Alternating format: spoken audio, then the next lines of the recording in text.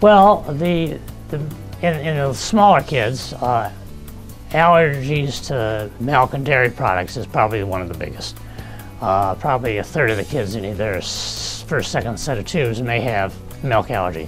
So we just have them eliminate the milk, ice cream, cheese, and yogurt for a week or so. See if their runny nose gets better, because you can't see what the ears are doing. That's one group. And the other diet in there is a number of adults especially have mold allergies. And you can be allergic to molds in the air, but you can also be allergic to molds in foods. And you don't think about eating moldy food, but anything that tastes good is fermented. You know, cheese, salad dressings, wine. So that's another very small subgroup, but they need to know where to get the help.